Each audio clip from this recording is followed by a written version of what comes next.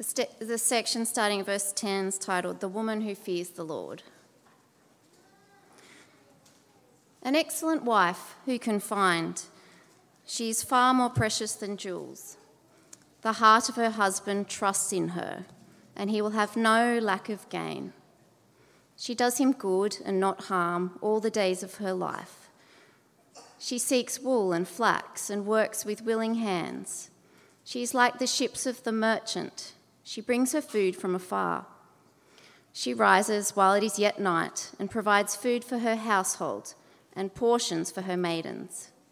She considers a field and buys it. With the fruit of her hands she plants a vineyard. She dresses herself with strength and makes her arms strong. She perceives that her merchandise is profitable. Her lamp does not go out at night. She puts her hands to the distaff, and her hands hold the spindle. She opens her hand to the poor and reaches out her hands to the needy. She is not afraid of snow for her household, for all her household are clothed in scarlet. She makes bed coverings for herself. Her clothing is fine linen and purple. Her husband is known in the gates, where he sits among the elders of the land. She makes linen garments and sells them. She delivers sashes to the merchant. Strength and dignity are her clothing, and she laughs at the time to come. She opens her mouth with wisdom, and the teaching of kindness is on her tongue. She looks well to the ways of her household and does not eat the bread of idleness. Her children rise up and call her blessed, her husband also, and he praises her. Many women have done excellently, but you surpass them all. Charm is deceitful and beauty is vain, but a woman who fears the Lord is to be praised. Give her of the fruit of her hands, and let her works praise her in the gates.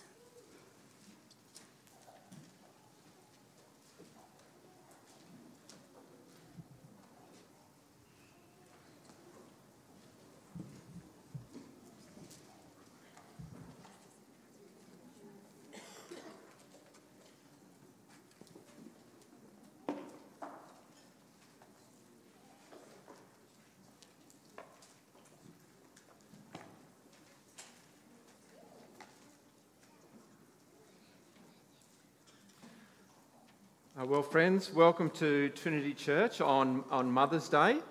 And if you have come particularly because it is Mother's Day, then can I warmly welcome you this morning and, of course, welcome everyone else as well. Mother's Day was begun in 1907 by a Christian lady named Anne Marie Jarvis. And she wanted a day set aside in which people could spend that day with their mother. And she knew that that was hard to find in the humdrum of life and the things that needed to be done, so she suggested that we make a day in which that could be done. Ironically, I think later she was imprisoned in the 1920s for protesting against the way in which Mother's Day had become materialistic. And so instead of spending the day with their mum, people would send presents to their mum, and she said that's not the way it's meant to work. So they put her in prison, which is sort of slightly amusing. It may surprise you, I suppose, when you think about the materialism of Mother's Day, that $1.2 billion will be spent in Australia on Mother's Day today. So I don't know who's getting that $1.2 billion. There you go. That's a lot of money, isn't it? And I think we all sense that there's something special about mothers and something special about mothering. And even if we haven't had a positive experience of that, we sense there's something good about it. And we sense that it's an immense sacrifice of time and of life given by so many mothers. And there's a level of unconditional love linked to mothering that you don't see in too many other places. When Napoleon was asked how we could restore the prestige of France, he said, give us better mothers. He saw it as a key to the whole thing. When Dr. James Dobson, a well-known author and psychologist, was asked about the role of mothers and asked about the role of homemakers, he said, speaking of America, he said, "As a nation, no greater mistake can be made than to show disrespect to the women who have devoted their lives to the welfare of their families." And so it's a big deal, and we're in the middle of a sermon series here at Trinity on work. And we've been looking at what God has to say about different types and kinds of work. And it seems like a good idea on Mother's Day, I think, to consider the work of mothering this morning. And I'm not just talking about having children and looking after a young baby, as important as those tasks are. I'm really talking about something bigger than that. I'm talking about the task of caring for a family, of making a home. And I wonder if it would surprise you to know or to discover that God has something to say about those things and is concerned about those things. I wonder if it would surprise you to discover that God wrote the manual on mothering and on motherhood and loves those things. And believe it or not, you can only really know how something works when the person who made it tells you why they made it and how they made it and what they made it to do and how it works. And that lesson is a lesson that none of us learn, apparently. My understanding is that the majority of people never ever read instruction manuals, ever. That's particularly true, apparently, of motor cars, mobile phones, computers, and smart TVs. We just bumble our way through those products. Subaru decided that they'd fix it by reducing their 480-page car manual down to 8 pages. 8 pages. And then they did a survey and found no one read the 8 pages anyway. So they just went back to the 480 document. Why don't we read the manuals? I think we all think that we probably know how it works best anyway, or we're too lazy, or we don't have time, or we think it probably doesn't matter in the end, until it all goes wrong, of course. And the consequences are we often have products in our life and in our home which are a lot better than we realise or have imagined. And I guess the flip side of that is that we can destroy things in our ignorance. Now, why am I telling you this on Mother's Day? It's because I wonder if that's happened in regards to mothering and motherhood and homemaking. And it's as if we've thrown out the manual and we've not listened to the one who created it and who loves it. And therefore we've forgotten just how wonderful those things really are. And we've not realised, I think, what a privilege. I mean, it's hard work. Those things are hard work. But there's a privilege in them that we've lost sight of. A privilege to be the one who serves and cares for a family in God's view of things.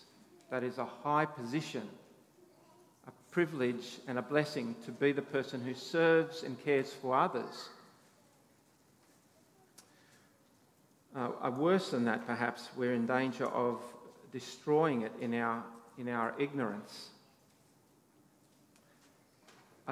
It strikes me that a paid full-time woman in the workforce is praised and valued in a way an unpaid full-time mother and homemaker is simply not praised in our culture. That seems to me to be more and more the case. I think if you're committed to mothering and being a mother, then you're really being pushed to to the side by our culture, which claims to have a high view of mothering. It says, look, we spend $2.1 billion on mothers for one day a year. But by and large, we live in a society that says, well, yeah, other than that, mothering doesn't really matter. Certainly if you judge by the things that we do. So as a nation, we just continue to produce smaller and smaller generations of children. In 2022, there are 12.2 births to every 1,000 people. In the 1960s, it was 27, so more than double. Now, in the 1860s, it was 42. And it's just been a steady decline, 70% decline in having a family. Now, look, there are no doubt several reasons for that, and it's a complex thing, and I don't want to guess this morning at some of those things, but at least one of them must be that mothering seems to have been classed as second rate. Certainly having children or having lots of children seems to have been frowned upon. And even when children are born, more than ever, it seems that they're quickly shipped off to grandma or to strangers to care for them and raise them when they're only 4 months, 6 months, 12 months old, so that mothers can get on with the important things, the career and the job outside and the pursuits. And so their freshest energies and their best hours of the day are given to someone else and something else. And we don't question that very loudly today. We don't wonder about is that a good thing? I don't know whether you've heard the name Steve Biddulph. He's an Australian, and he's a parent educator with, by now, about 40 years of experience, and he's sold many books, about 4 million book sales. And he's a lovely fellow. I went to a conference in which he was speaking at Darling Harbour in Sydney on raising boys, and he's got a fantastic book on raising boys. And I was as lost as you can be in Darling Harbour. It's like a rabbit warren there. And I saw a fellow coming towards me. I said, do you know where the Steve Biddulph lecture is? And he said, yeah, it's this way. And I pulled out my map and said, are you sure? Because it looks like it's that way. He said, no, my name's Steve Biddulph and we're going this way. Great way to introduce yourself to the speaker. He said, and he did a lot of research on this, and he came out and he said the growing evidence all says clearly that 1 to 3-year-olds should not go into institutional daycare. And he goes on to say, and it's actually detrimental to them. And we, by and large, in Australia have ignored all of that evidence. When did you hear that spoken about on the news? When did you see that on a TV show? Where have you seen that information broadcast all across Australia? You YouTube that and you don't find it either. It's been done a little bit in England on Steve Biddulph's research. If the TV show The West Wing is right, and some people will think everything in The West Wing is right, but if the TV show The West Wing is right, all the people who present the news put their children into institutional daycare, and so they don't want to interview Steve Biddulph. But why have we ever put such pressure on mothers to do that? Have we forgotten how precious and how wonderful and how important a task mothering is? Or homemaking. Taking care of a family. Why is that so laughed upon? In just 2 years ago, Channel 9's Today Show found a Facebook post from a homemaker and a mother whose name was Brooke. She had 4 children, and I don't know Brooke, but this is what she wrote in her Facebook post. I always make sure I don't go to bed until everyone's lunches are packed.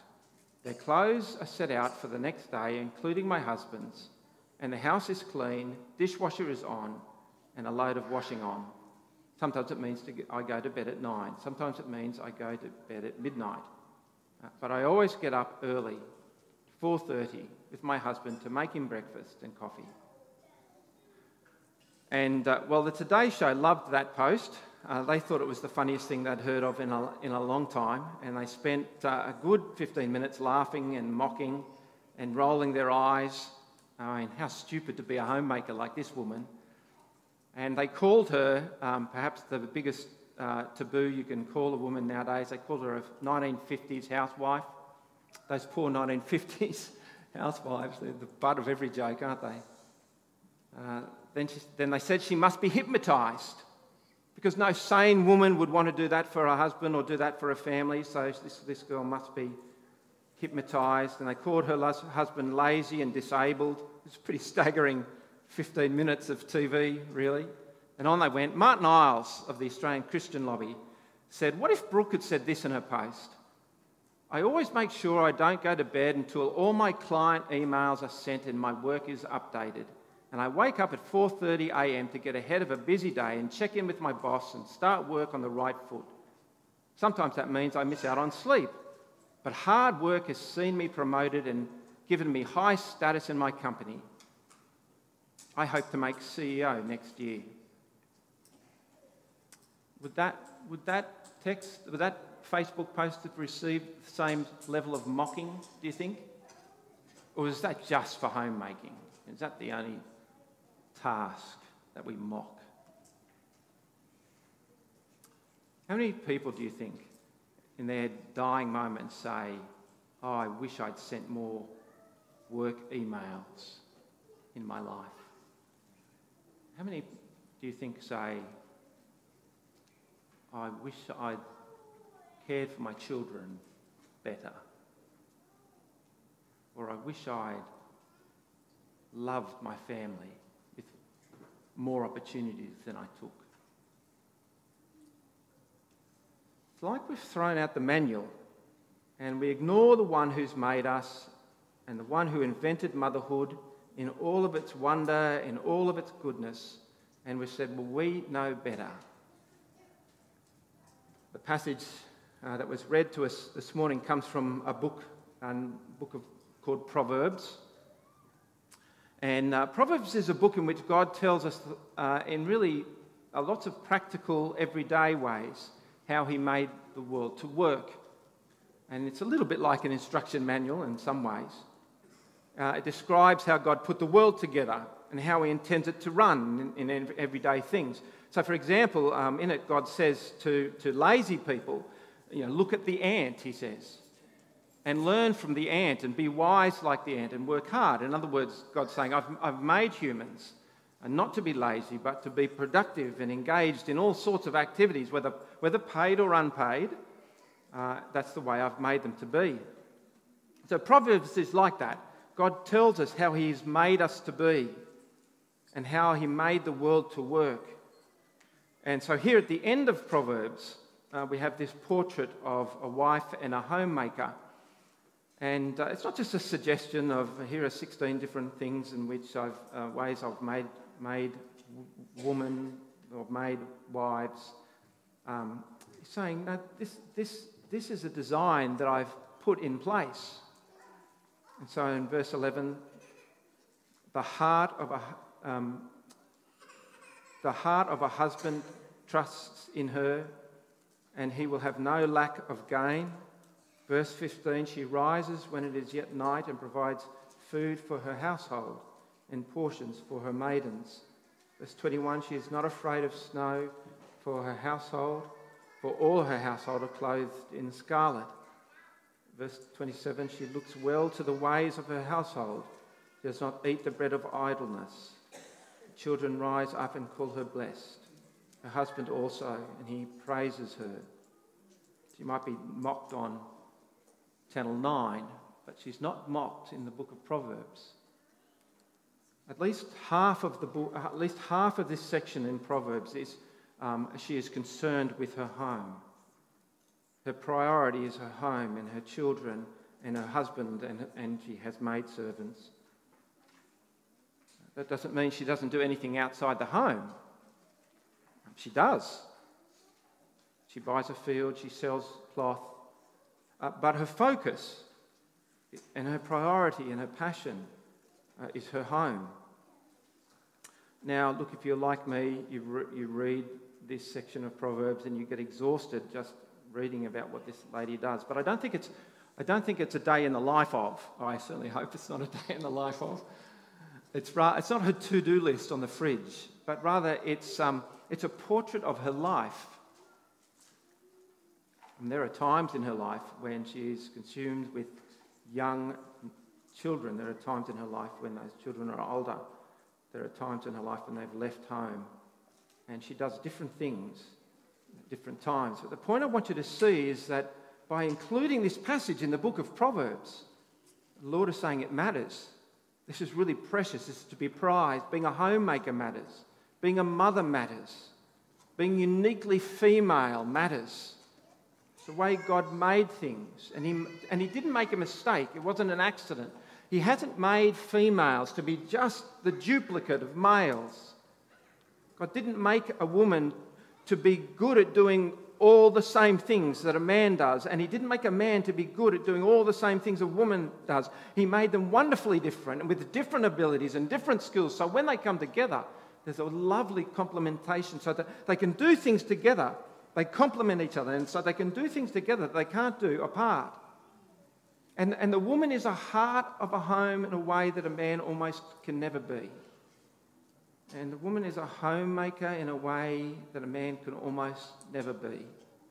She has gifts and skills and abilities, and that's the way God has made it. And it's good, and he loves it. And men, the next time we hear someone be dismissive and call a particular job woman's work, then we need to make sure, well, I won't tell you what to do to that person, but you need to deal with them, don't you? Let's not belittle it. Being a mother,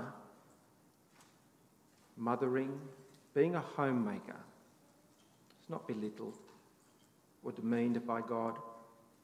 He says it's so good. Now, can I say again, it doesn't say that women should never work outside the home. But it does say that there's an orientation that is good. And generation after generation, we produce sons and daughters who need mothers to be there and to be focused on them and to recognise their problems and needs and to support and guide and see and listen and love and want them. That's not a mistake. God didn't make a mistake in his assignment, and it's a worthy assignment and it's an essential assignment, and to abandon it is to abandon a high calling, the highest calling, and to cling to a lesser thing. Now, there's much more that could be said, of course. Time is limited on any Sunday morning. But let me say this. Why do you think it is that the way the world around us sees things is so often the complete opposite of the way in which God sees things?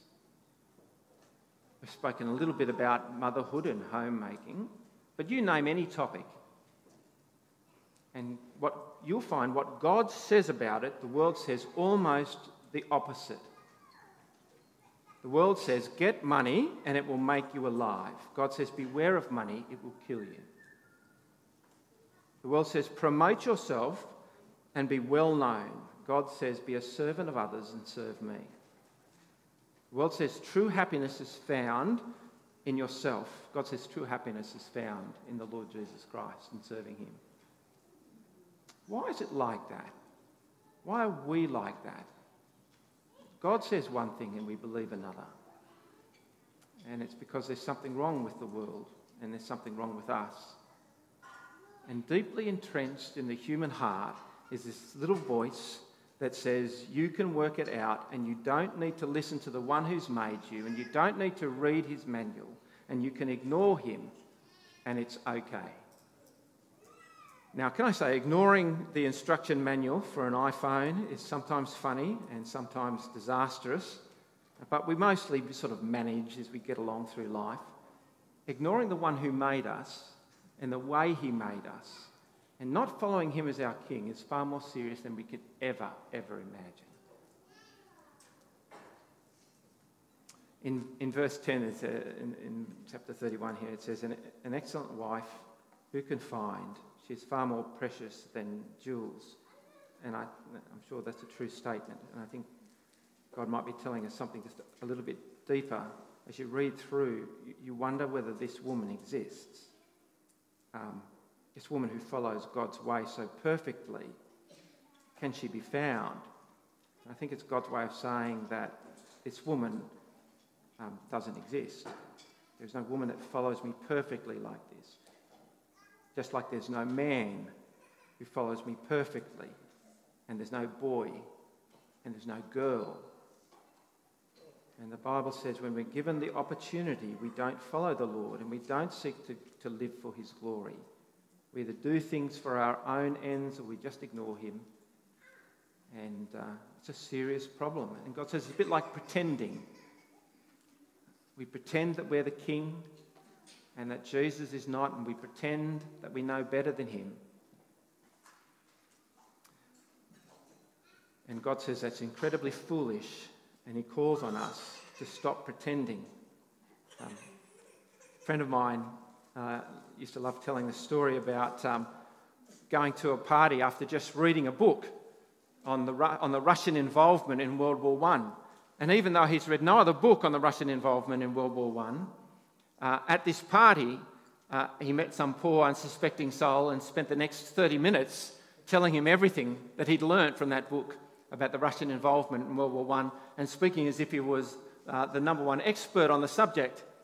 And when he stopped and came up for breath, he asked the guy's name and then asked what he did. And the fellow said, well, I'm a lecturer here at the university, and you'll be interested to know that I did my PhD on the Russian involvement in World War I. Now, at that point in time, I don't know what you would do. I mean, you can go and hide in the toilet and ignore the guy for the rest of the night. You can keep rabbiting on as if you really are an expert on the subject when you know for sure that compared to this fellow, you're not. What do? Do you keep pretending? Or do you stop and do you confess your ignorance and do you listen? When I encountered Christianity and began to understand what it was really on about, I think my biggest problem was right at that point. I didn't want God to be God over me. Well, at least not over me. I didn't mind the fact that he was God over other people. In fact, I thought there were some people that he needed to be God over because they were so painful. I just didn't want him to be God over me.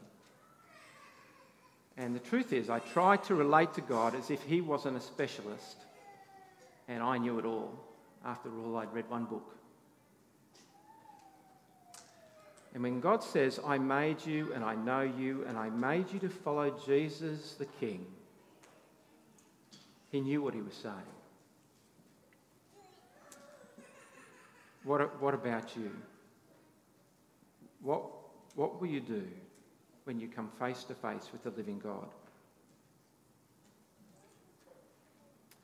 What will you do if you find that you've ignored him your whole life? What will you say on that day? And it might be that today, for the first time, God has let you realise that you've spent your life ignoring him. And you've suddenly realised that what a foolish thing that is to do. And today would be a wonderful day to come to him and say sorry for that. And I tell you what you discover in the Lord Jesus Christ. He's a king who loves to forgive people who have mucked it up and ignored him. And he loves to be merciful to those who seek after him and seek his forgiveness. And he loves to make them follow him, that he might be their king.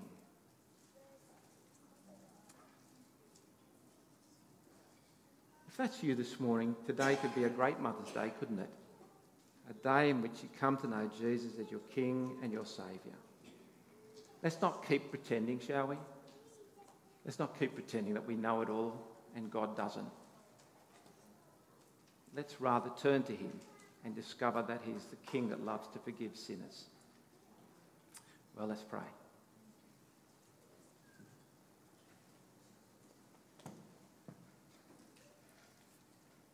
Heavenly Father, we thank you so much for the way in which you've designed things and designed us. Thank you for the way in which you've made men and women to be so different and in such wonderful ways. Lord, we thank you for mothering, and we thank you for the gifts you've given to women to be so good at that task. Lord, for homemaking, for caring for a family. Lord, they are good things, and we thank you for them. Lord, forgive us for every time in which we believe that we know better in every subject that there is to name. Forgive us. Help us to see how serious it is to ignore Jesus the King. And bring us on our knees to him, we pray, that we might find in him the most wonderful forgiveness. We pray in Christ's name. Amen.